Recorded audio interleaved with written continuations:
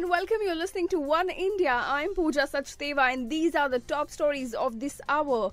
Prime Minister Narendra Modi to begin his three-nation tour today. He will visit France, Germany and Canada with Make in India and defence being the main agendas. Rating agency Moody's has revised India's rating to positive from stable, saying that the government is taking steps to improve economic strength. And right after this, the rupee strengthened by 10 paise at 62.16 against the US dollar in early trade today at the Interbank Foreign Exchange. Kolkata Knight Riders beat Mumbai Indians from 7 wickets in the 8th season of IPL. Bollywood actor Shah Rukh Khan brought his youngest son Abram to cheer his team. Congress minority leader Khurshid Saiyed has given a controversial statement that the Indian Mujahideen is only a secretariat outfit and its members are not terrorists. Indian Mujahideen is officially recognized as a terror outfit by the India and US government. That's all we have in this edition. We'll be back with more updates. Take care.